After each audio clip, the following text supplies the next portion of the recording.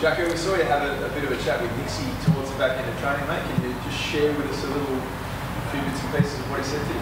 Oh, that's just was more about a bit of the game on the weekend, and we spoke about a couple of things there.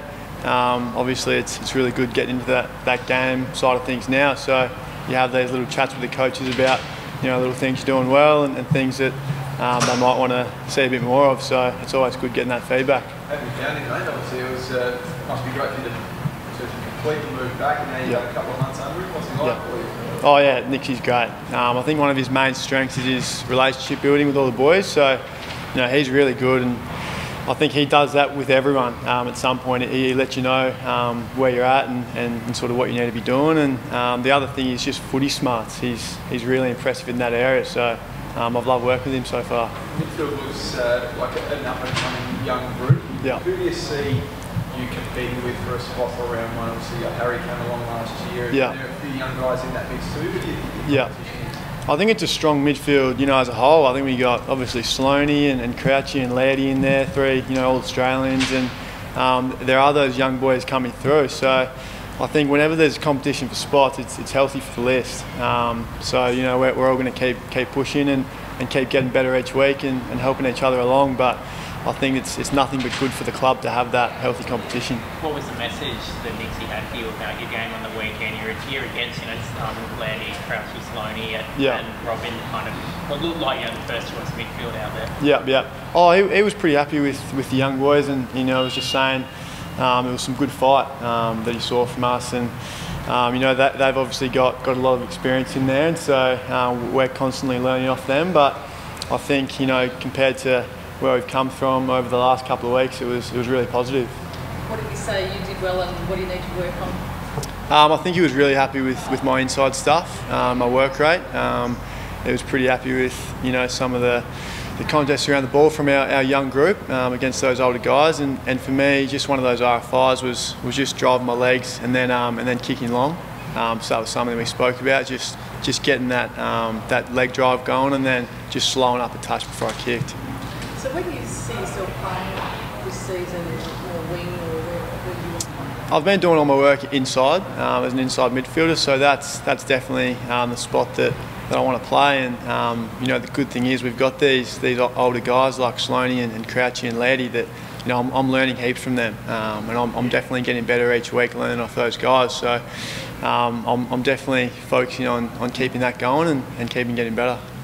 Okay, what were the things that you noticed, the differences you noticed coming from GWS to you? Oh, the main thing is, a few people have asked me that. I was really impressed with how hard the group works. It's such a young group, and I think sometimes you can get the young boys and it takes them a little bit longer to get that work ethic, and that's what the older guys sort of try and teach. But coming here, it was like everyone had that straight away, and I've just come in and straight to a really hard-working group that really wants to get better, and it's really driven by those young boys. And the guys like Sloaney and the leaders in Nixie and everyone else have really driven that, and now the young group's really owning it. So that was a big thing and great to see. Who drove that at GWS for you? Obviously Steve as the captain. Yeah, I think it's the same. Like the leaders always drive the standards. So they had some good leaders up there in Steve and Phil and Wardy, and it's not to say that they weren't like that, because they're a hard-working group too. But I was definitely impressed with the young boys taking ownership here.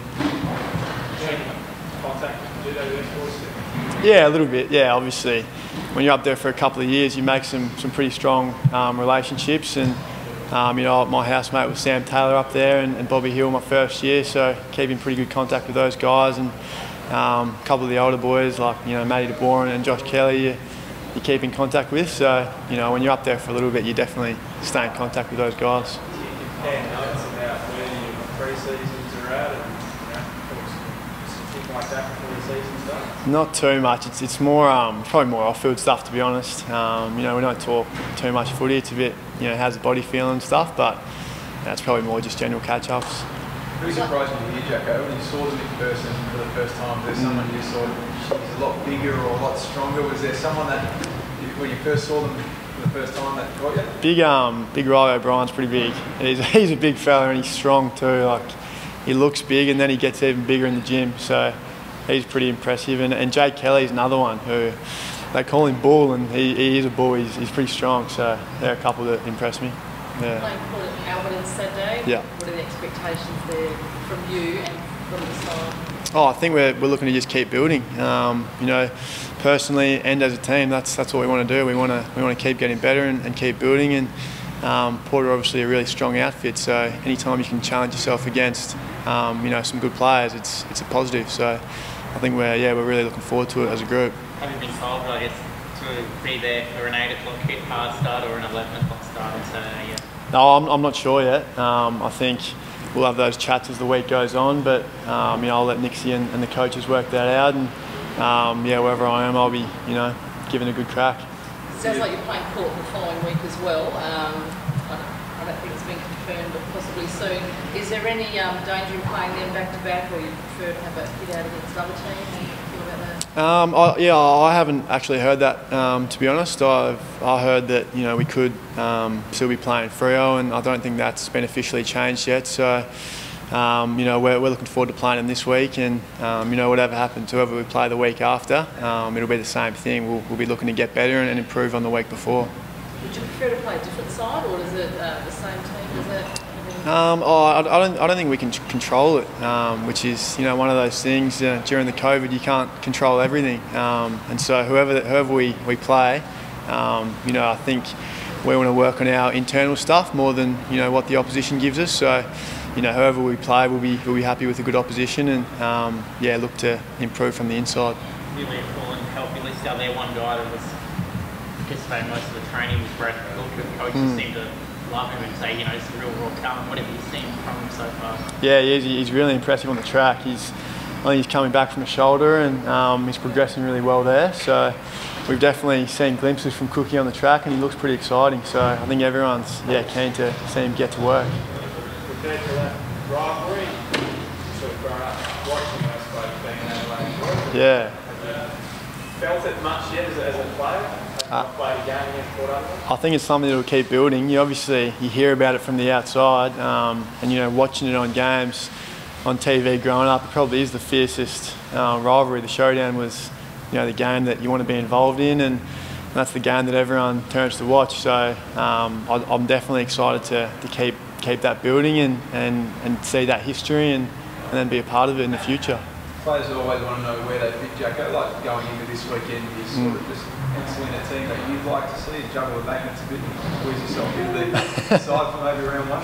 Oh man, I'll leave it up to Nicky and the coaches. I'm gonna keep getting better and keep doing my thing, and you know, good things will happen. But yeah, Nicky and the coaches will take care of that. You talked when you first moved back, you spoke about the move. Could you just describe now that you've been here for a couple of months? Is there a huge sense of relief? Well, how would you, obviously in the pre-season draft, how it all sort of unfolded?